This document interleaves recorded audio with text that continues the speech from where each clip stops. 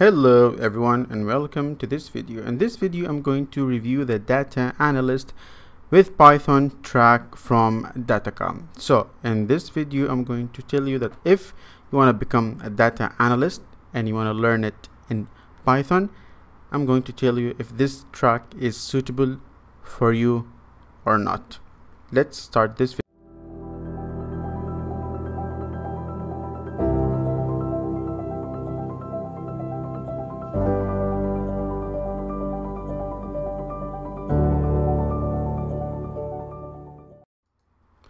Okay, so since we're going to talk about Data Analyst with Python track, so this track should cover some courses in Python and some courses that's gonna teach me data analysis. So let's see. Now, before I begin, we have to remember that DataCamp is a platform that teaches you data science. So whatever the courses that we have here in this track, these should come to an aid to data science. So basically this data analysis track, it's kind of like one of the processes of data science. As we know that we have here something called data engineer, and data engineer is the person who's gonna get the data for me from social media, from ERP systems, whatever.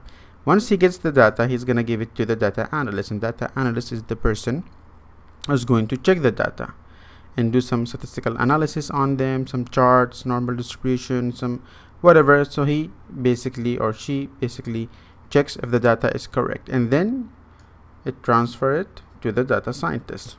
Okay, so since you'll be doing it in Python at the beginning, regarding the coding skills, this track should give me at least 2 or 3 courses in Python. I mean, since we're learning data analysis in Python, the track should begin with at least 2 or 3 introductory courses in Python. And then regarding to the math skills, since we are analyzing the data, check this Venn diagram, and this is the data analysis Venn diagram, or the circle. This is the data scientist, and here is in the intersection between this data analyst and data scientist. Here, data analyst should know how to visualize the data, build dashboards, and do some business analytics. As for the data scientist, I mean, there are a lot of things, but in regarding to the math, calculus and linear algebra are required. For data analysis and regarding to the math, statistics and probability is required. So in math, the track should give me some statistic courses and some probability courses in Python. Fine. I mean, if probability, you didn't explain the probability, it's fine, but this should be there. Now, after we finish with coding and the math, now let's get to the core. In data analysis, basically I'm going to analyze the data using Python. So this track should cover at least pandas, which is a package in Python that helps me manipulate some data, and it should be more than one course, since I'm gonna learn how to manipulate data, how to make the data frame, and how to deal with missing data, and adding columns, adding rows, and stuff like this. So these should be covered. And obviously, since I'm analyzing the data, I'm gonna have to visualize the data, so I'm gonna have to use, let's say, matplotlib, seaborn, bouquet, all these packages which are used in Python to visualize the data. So these should be covered. Now, since I am analyzing the data, then I'm gonna have to get the data. Even if that's data engineer job, I have to learn SQL as a data analyst in order for me to get the data. So these should be covered. At least 2 or 3 courses regarding SQL databases should be covered. As in advanced skills, the EDA, which is exploratory data analysis, should be explained in detail, since I'm an analyst and most of my job is going to be in doing EDAs. And in EDA, I deal with missing data, how to deal with missing data, how to remove some data, add some columns, you know, feature engineering, all this stuff. Basically, feature engineering is done by the machine learning or data scientist, but here I have to deal with missing data, how I add the data, remove the data, all this stuff. And some packages in Python should be explained. As I said, NumPy or NumPy should be explained, so I'm going to be doing some math calculations. And matplotlib should be explained, since I'm going to be doing some data visualization, and seaborn and bouquet, which are also used for data manipulations. We have pandas, which are used in matplotlib, bouquet, and seaborn. These are data visualization packages, not data manipulation. Data manipulation, we have pandas. So these packages should be covered in this track.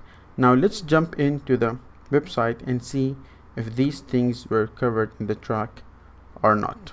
Let's go. Alright, so right now we are on the DataCamp website, and we can go to the career tracks here, and you scroll down till you find the Data Analyst with Python track. Click on it and let's just see what type of courses do we have here. Now, according to the slides that we discussed earlier in this video, since I'm learning Data Analyst, or I'm learning data analysis and with Python, so in this course they should give me some introductory courses in Python, like introduction to Python, intermediate to Python, advanced to Python, statistics in Python, how to manipulate data in Python, data visualization in Python, and how to manipulate the data, this type, and should introduce me to packages like NumPy, pandas, matplotlib, seaborn, bouquet, these type of packages that are used in manipulating data in Python. So let's just see which courses do we have. Okay, introduction to data science in Python. That's nice. It's a data analyst with Python, but introduction to data science with Python included some data analysis topics. That's nice. Intermediate to Python. Okay, where is the introduction to Python? It's a free course, and you just immediately click here and you will see it. This course used to be free. I think it's still free. I took it like a long time ago. You can just click here and see my certificate. Okay, this is March 2020. There was another one which I took it in 2017. This is the new version. They keep updating their courses. So these are the fundamentals. Okay, it's not available here.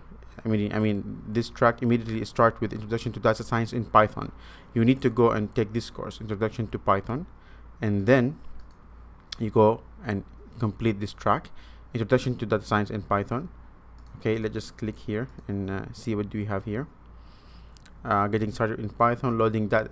So this course immediately start with loading data in pandas and doing some data visualization using matplotlib and different types of plots. So you need to learn the fundamentals of Python from the introduction to Python course. So you take that course that I showed you, and then you take this course, and then you take intermediate course, and after that you just come here and click on skill assessment. I was just trying out to show you how it's gonna look like. You click on, let's just click on skill assessment. After every 2 or 3 courses you finish, you're gonna have skill assessment, and it's going to test for you if you are novice or intermediate or advanced. You can just go and click on retake assessment, start assessment, and you can just immediately it will give you some questions here, and you can just click on one of these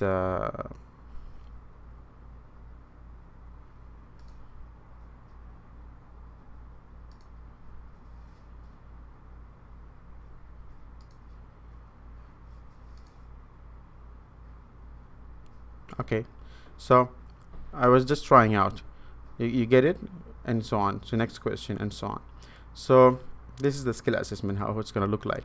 So after you finish these 2 courses, you're going to have a skill assessment for Python programming. Keep trying till you feel that yes, you know enough Python and these type of topics, and then you go to data manipulation with pandas. and then we have joining data with pandas, and then we have another skill assessment, which is going to test your knowledge in these two courses: data manipulation with pandas and joining data with pandas, and so on. And then we have introduction to data visualization, Seaborn. There is no bouquet. I don't think there is a bouquet.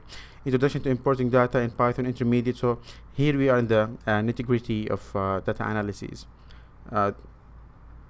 These are the not advanced courses, but these are like the core data analysis courses. Here you have data visualization with two packages, Matplotlib and Seaborn, and we have some important courses here. And then skill assessment, how to clean the data. Obviously, since you are data analyst, you're gonna end up cleaning a lot of data and doing the EDA. And then there is a case study here.